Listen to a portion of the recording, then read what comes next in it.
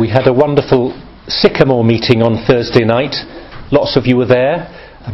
3 tables, great food, lots of new people, many of your friends from, in fact, every religious background under the sun. It was fascinating. And we have some innovations this year. Fresh cut flowers on the table. Classical music as people enter. It's very classy and it seemed to create a lovely atmosphere. One of the questions for discussion on Thursday was this one. Quote, "If you were God, what would you do to convince people that you existed?" Just to let that hang there, mull that over. If you were God, what would you do to convince people that you existed? And you can imagine the great discussion we had and all the crazy ideas from the sublime to the ridiculous. So let me put now, in the light of this gospel reading, a slightly different question. If you were God, with infinite power at your disposal, what would you do to deal with sickness, suffering, loneliness, exclusion? You could do anything. What would you do? Well, you can guess why I'm asking. The leper in the gospel today is a real person. This is a real encounter in the streets of Galilee, faithfully recorded by St. Mark. But the encounter symbolises something much bigger. It shows us one of the ways that Jesus, in his infinite mercy and power, decides to respond to sickness and suffering. It's not the only way. It's maybe not the way you would have chosen. That's why I asked the question. But it's one way, and it's important. Just to notice what happens here. First, Jesus doesn't jump in. My answer, if I were God, is I would get rid of it all immediately. Right? Jesus, he doesn't jump in. He waits for the leper to come to him. He respects his freedom. He waits for his faith. And notice what actually happens. The leper comes to Jesus, takes a step, then he kneels. Humility, worship. And then he speaks and puts his request into words. This takes time and faith and trust, and Jesus lets it happen. He waits. We would like Jesus often to do things for us and just to do them. But sometimes with us as well, he waits. And he's waiting for us to approach him, to kneel humbly and to ask. To put it into words. Second thing you notice is that Jesus is moved with compassion, with pity. Don't forget this detail. To expand from the leper to ourselves and to you, Jesus cares about you. Simple English word. He cares. He hasn't forgotten you. He cares about you, your family, your worries, your friends. He cares not because you are special, but he cares about every single person on this earth, and especially the sick and the suffering. He cares because of his infinite, eternal, divine heart. And he cares because of his human heart, his sacred heart, that feels love and pity and compassion just as yours does. Even more so because it doesn't have that protective layer of selfishness that we can grow around our own hearts. His heart is completely exposed to the joy and the love and the suffering and the needs of others. And then in the Gospel, Jesus, lovely detail, stretches out his hand, touches the leper and speaks to him, saying, "This is my desire, be healed. This is what I wish. This is what I wish, this is what I desire," and he touches him. All of this, I spend some time on it because it's much more than a single encounter.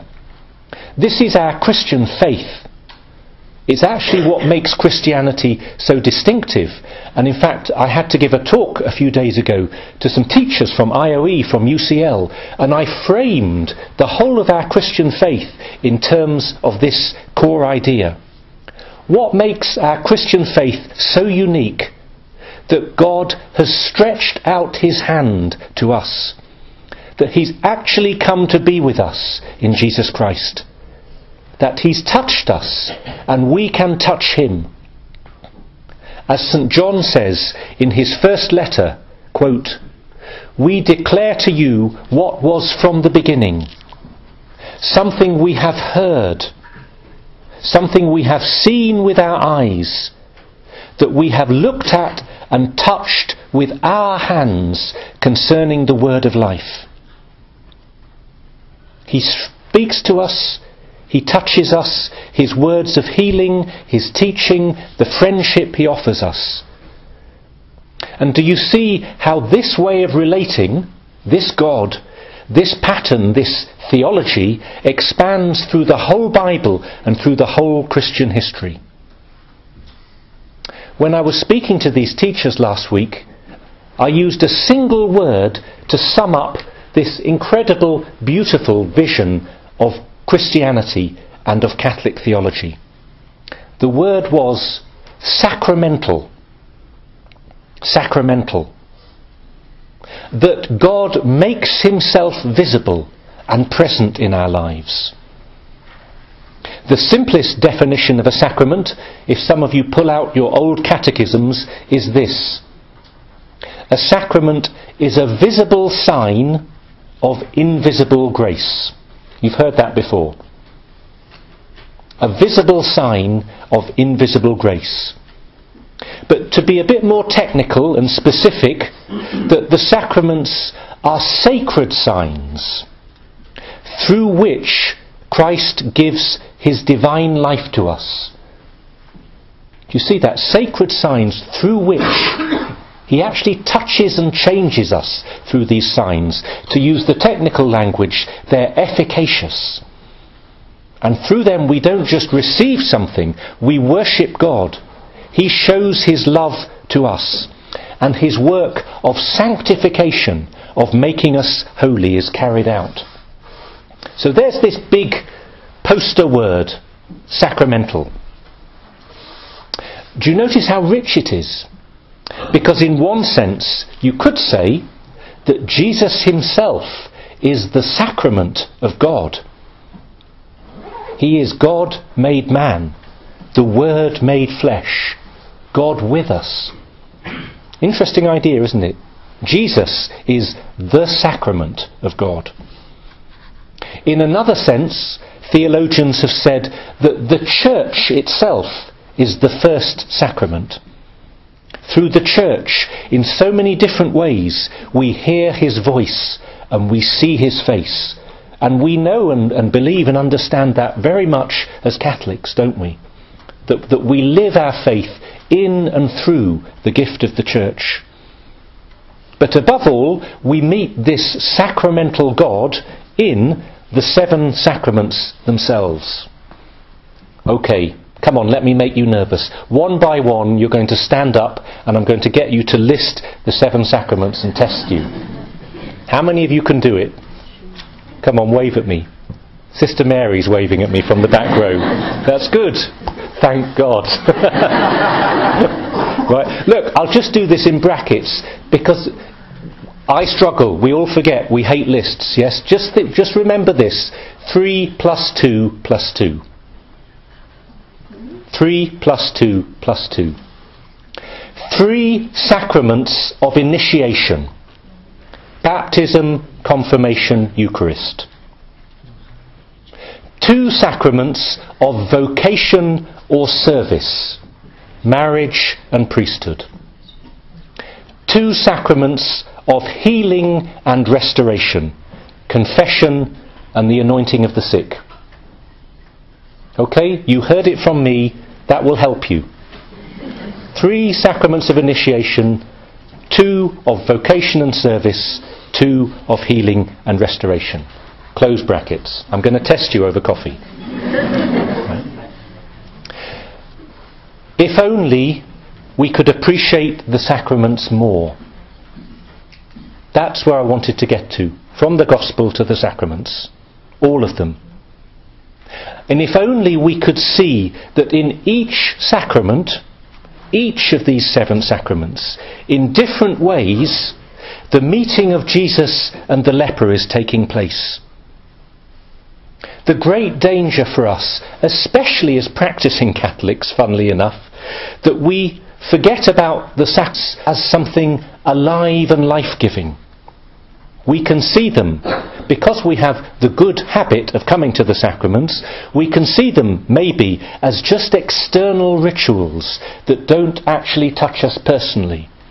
We can, all of us, priests included, go through the motions, go on to autopilot, even the feeling of jumping through hoops sometimes. And for us to see that the sacraments, like this encounter with the leper, are real and personal and powerful. Real because Jesus Christ is truly present in different ways in each sacrament, standing here before us. Personal because he's here for you and for me, longing to meet you and touch you in a personal and intimate way. And powerful because if we believe this, if the power of the sacraments can be released in a new way, and they can become effective in a way that this power, if we don't really believe this, can become dormant. The technical language for this is that a sacrament can be valid. It is a true sacrament. The grace is given. It can be valid but not fruitful. If you've learnt that before. And it's, again, very technical. Maybe you don't need it. But actually, it's a beautiful truth to have at the back of your mind, because it reminds you that the more alive your faith can be, the more you come to church on Sunday, the more you come to confession with an open heart, believing and praying and reaching out and kneeling down in humility like the leper and putting your desires and prayers into words. The more your faith is real and alive, the more powerfully the sacraments and the sacramental grace can touch you. And then, this is the last bit of the Gospel, you can become who you are meant to be. The leper is freed. He goes back to his family and friends. He goes to his town. The exclusion he experienced disappears. He belongs. But he doesn't just go back. He goes back full of this good news of what has happened to him. He's transformed, and his life transforms those he meets.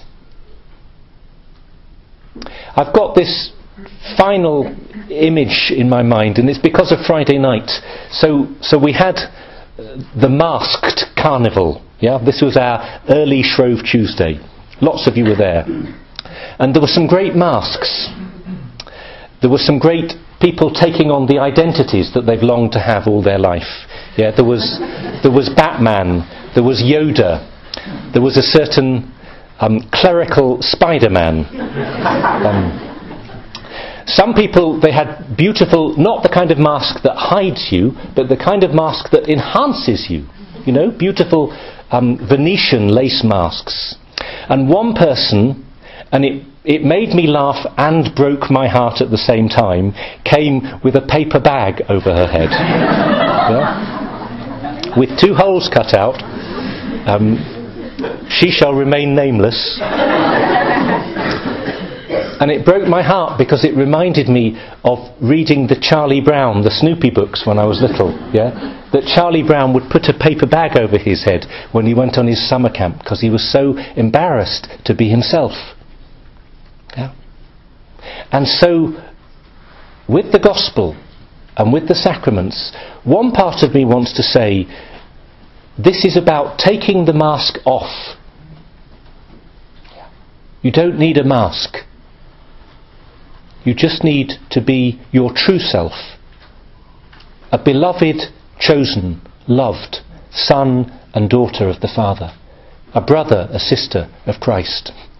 You don't need to wear a mask, and this is what the leper experiences today, the freedom that comes from meeting Christ.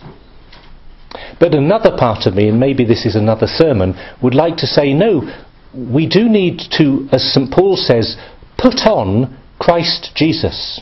To put on Christ Jesus. To be ourselves, but to be the beautiful self that is lifted up and transformed.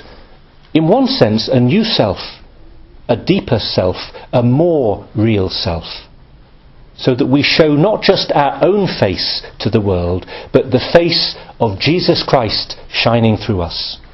That's what the leper experiences today. And it's what we are invited to experience whenever we celebrate the sacraments.